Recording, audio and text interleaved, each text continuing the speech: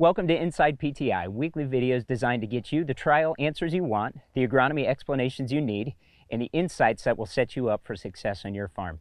We're out here today in our core principles plot, and we're going to look at one of the things that we've looked at almost from precision planting's inception, and that's this concept of singulation.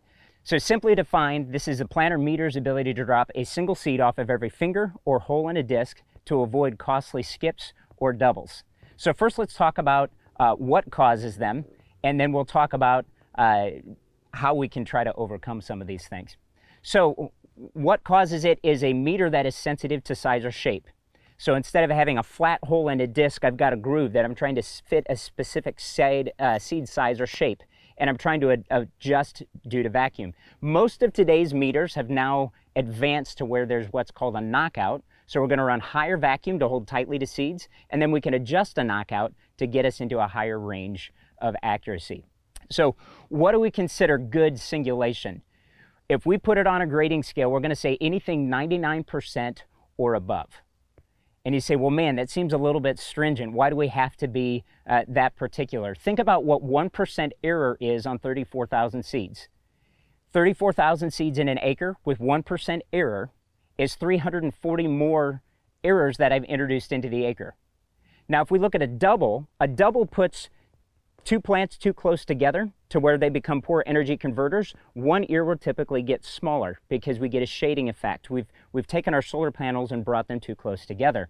A skip is going to cost us about 0.8 of an ear. We don't lose the full ear because we've got a gap in between where we're missing grain that should have been there, but the ears on either side will flex. Let's think about why that happens. When I think about a plant, I think about it as two simple things. Number one, it's a solar collector, and number two, it's a straw. Here's what I mean by that. Very simply, we've got leaves that are collecting sunlight. So if I think about powering a machine shed with solar panels, we're not going to take panels and set one up here, and then another one on top, and another one on top of that.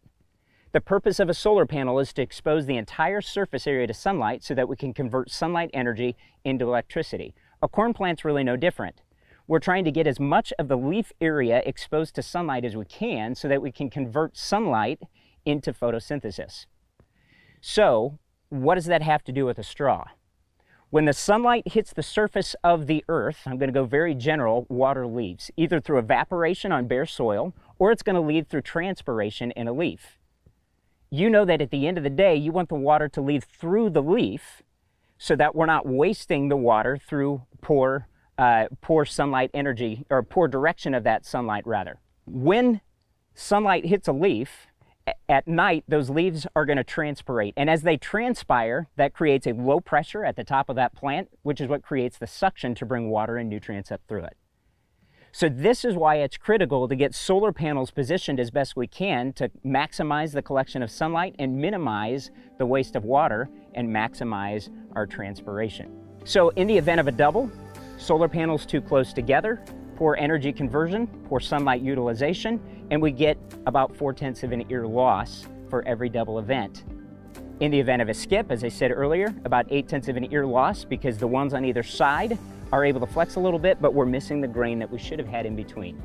Today's PTI agronomy tip: understand what your meter is capable of. Many meters can get that 99% plus accuracy out in the field, but it's going to take some adjustment. The first thing we need to do is be able to see in the cab live to make the necessary adjustments and make sure that we're having our meters run in the off season. Thanks for watching today. If you have more questions or want more information, please visit our website at precisionplanting.com or reach out to your local Precision Planting Premier dealer.